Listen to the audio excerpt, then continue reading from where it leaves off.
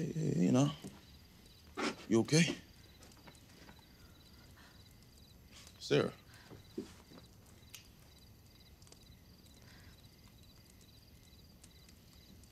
Sarah, what's wrong?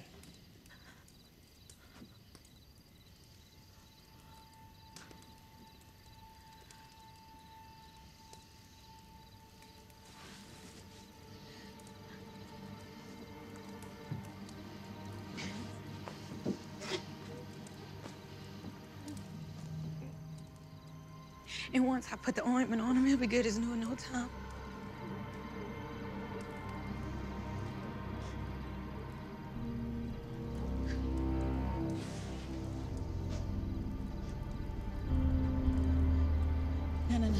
No, Shiv, listen to me.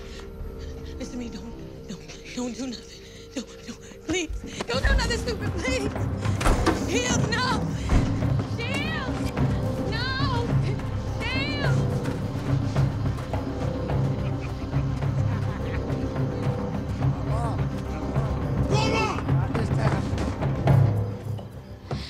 That boy of yours is a little troublemaker.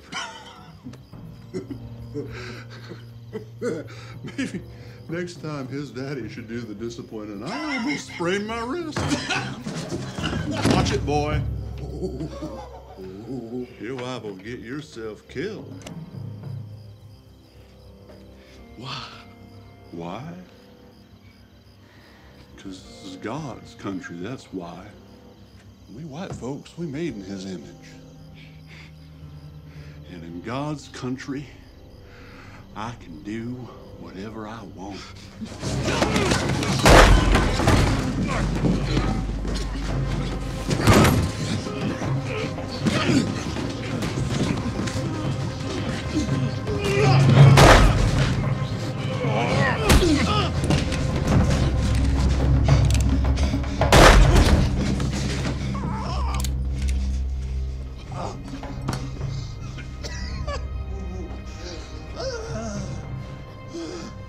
Think about this, boy.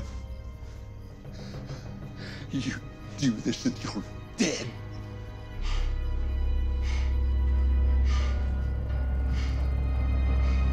I'm already dead.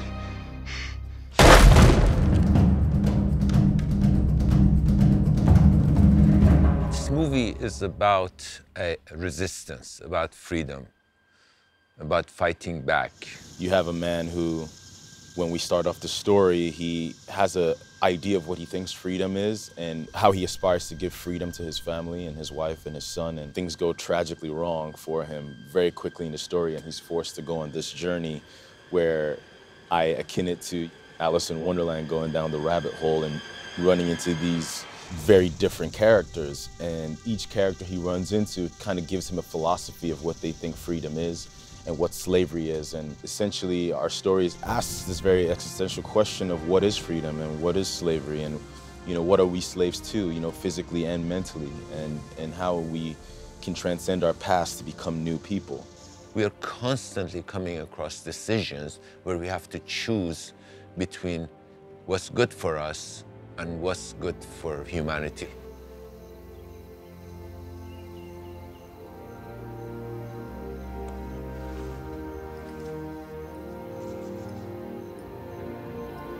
How does it feel? What?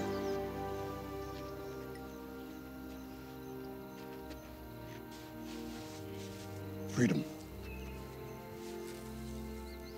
I still remember my first day.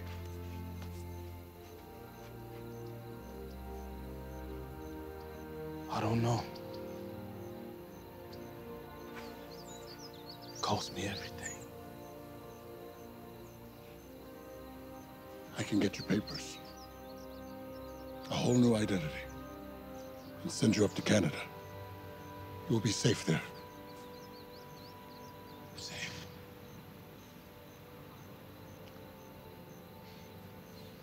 What is more important, Frederick? Freedom for one man, or freedom for all men?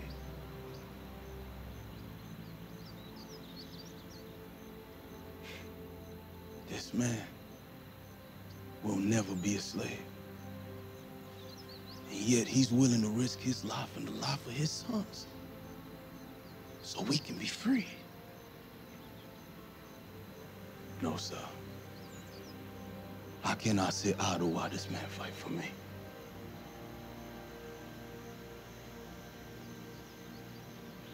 We can't all fight this war with the pen, Mr. Douglas. Some of us best equipped to fight this war with the gun.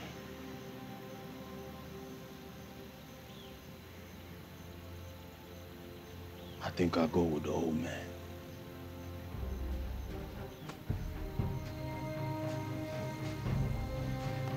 It's an honor. I do this for my son. The way the story evolved was that I was interested in telling a story about freedom and resistance and somebody fighting and succeeding. At the same time, I'm a storyteller. I love action movies. I like chase movies. I wanted to put in that context. I had a kind of personal policy that I wasn't going to do slave narrative films, you know. I didn't want really to keep digging into the same barrel of tales of woe and despair and these kinds of things, but Emperor is a different take on it, and it's about somebody who fights back. And it's a true story about some men of color who joined in with John Brown and his sons to take Harper's Ferry. It was about showing the fight and the fight to survive and showing Shields as this superhero, that this was a chance of a lifetime for me to be a part of this story that I feel like will empower so many people at a time where we need it the most. This movie was so exciting.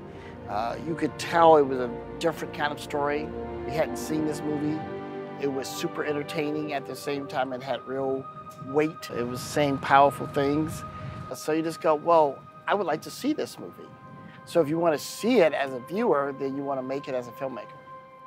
For me, the story of Shields Green was particularly fascinating because he was very young.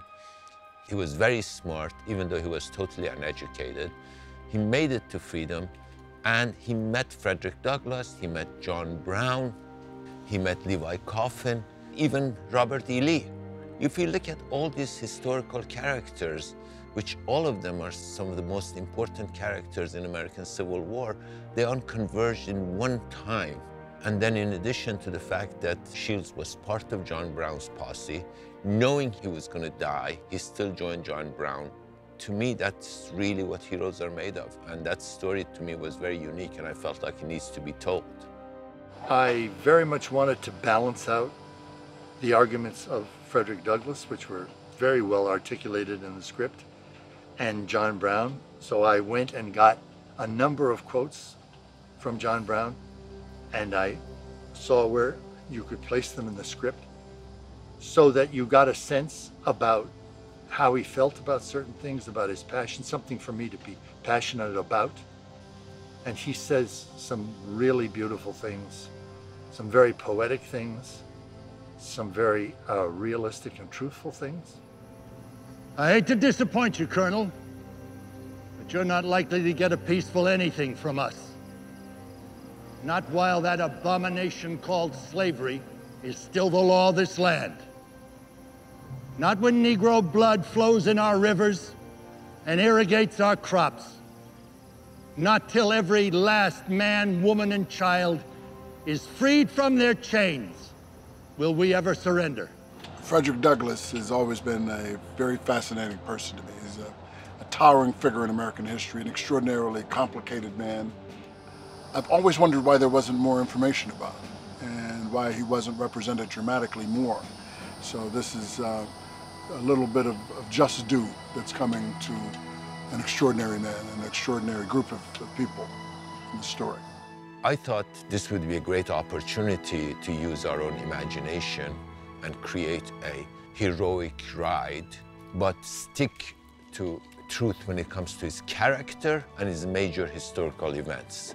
Frederick Douglass, in his autobiography, speaks about Shields Green as being a man of few words, but of conviction, and a man who knew who he was. And when he was in a room, his presence was very heavily felt. So many people, when they think about the subject of slavery, they go, well, you know, black people were enslaved. And they don't think about the lives of black people before slavery, what their lives were before that. They only think of them as victims, and Children is not a victim.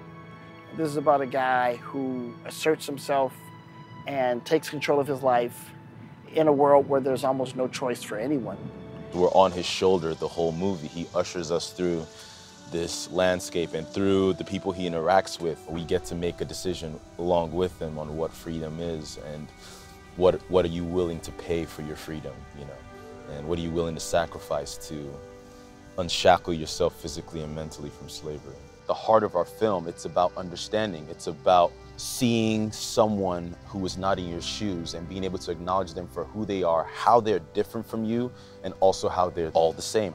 Regardless of what has happened to you in your life or where you come from, that you can win. These stories are so important to get told, and told with integrity and told with hope. I think sometimes the best way to understand where we are now as a people, as a nation, is to look in our past. And when I look at where we are right now, we're at a pivot point in America where we're really trying to understand what is freedom, how do we work together as a community. And this movie addresses all those things in a very inspirational way, I think. And at the same time, again, when I talk about it in those terms, it kind of sounds like cod liver oil, like, oh, you should see this movie, it's good for you, which I never want to see a movie because it's good for me. I work all week. I want to have a good time when I go to the movies. And what's great about Emperor is that it's a good time. He really has a series of what I would call swashbuckling adventures, where he meets all these amazing characters, has all this kind of adventure and action. So I think people are going to be surprised when they see the movie, because they're going to be like, oh, I didn't know I was going to have fun. This is fun.